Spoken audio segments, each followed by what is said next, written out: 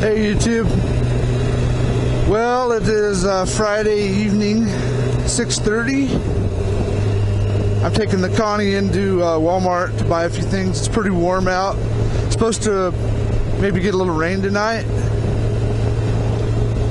There's just a chance of, looks like small chance of rain in the next couple of days. And then it looks like it's going to be pretty decent again on Tuesday and Wednesday, which is my weekend, so that's cool.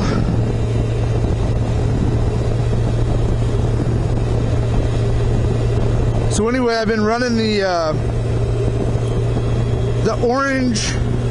Did some research in the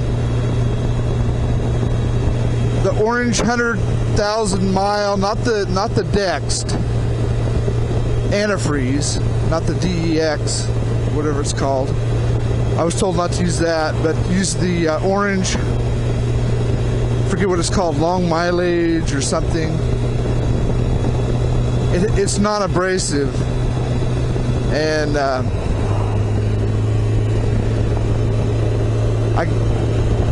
Jeremy fixed my hoses, replaced some hoses on my bike here, but I just looked in pulled the radiator cap off before I took off, and it looks like it's a little low.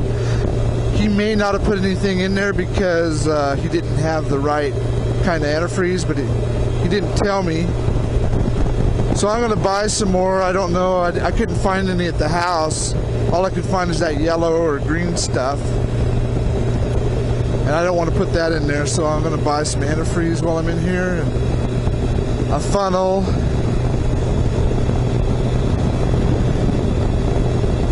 But it's the 16th today, October. Pretty warm out. Days are getting short though. It's 6:30. It's getting dark already.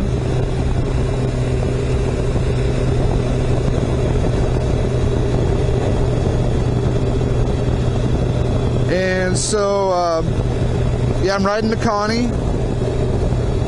It has pretty good wind protection.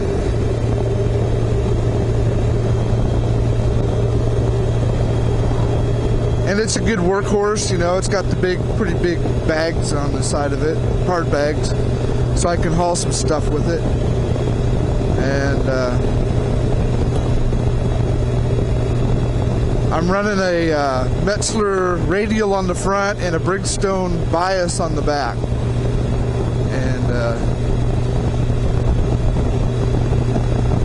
haven't had any problems, you know. A lot of people